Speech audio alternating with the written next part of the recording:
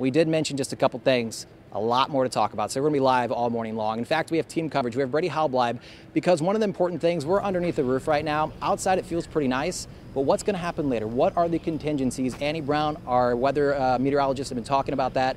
Brady, what are contingencies when it comes to weather? Let's get over to you.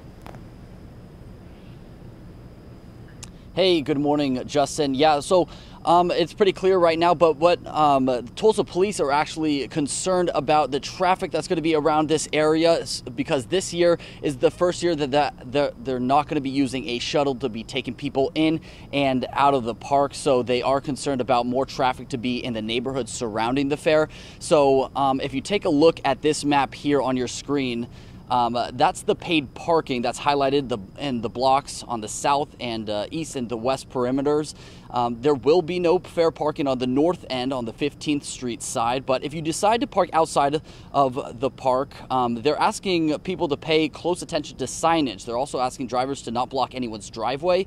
They say they just won't ticket you. They also will tow your car. In addition, as people are excited to get back to the fair, TPD is urging drivers to be cautious of pedestrians on the road, specifically to keep an eye out for children running in the street. And as always, leave your car locked and remove all the loose change from the cup holders there. Now, if you do prefer to park inside of the fair, there are fees, $10 to $20. There's going to be a map that we'll have on our website, so you can check out to see where you would like to park. And of course, everyone has been talking about the weather and how it's going to impact the fair and the weekend as well. So with that, we're going to send it on over to meteorologist Annie Brown with all of your answers. Annie.